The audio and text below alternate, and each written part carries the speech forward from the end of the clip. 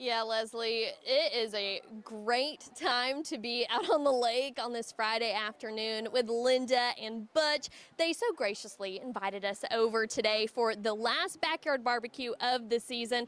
It's a special one, and man, this place is awesome. So Linda and Butch, thanks so much for letting us come out. Thanks for coming. We love WBIR and we love Buddy's Barbecue. So it's a perfect combination. We're just glad y'all are here. Why did you all want to apply? Well, because we love you and Buddy's Barbecue, and we're always looking for a party. So we have friends and family over, and I think we got a pretty good crowd.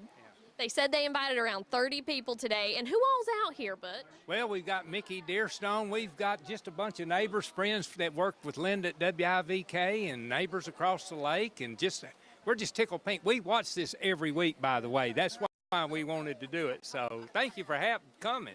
They are dedicated viewers. Like Butch mentioned, Linda has worked for WIVK for 40 years, so definitely she understands. And I've even seen some frogs and flags and things like that on their property. And they have a special connection to Buddy's Barbecue as well. You were telling me whenever we were walking down here that this is sort of a full circle moment for y'all. Yes, it is, because our dog is named Buddy.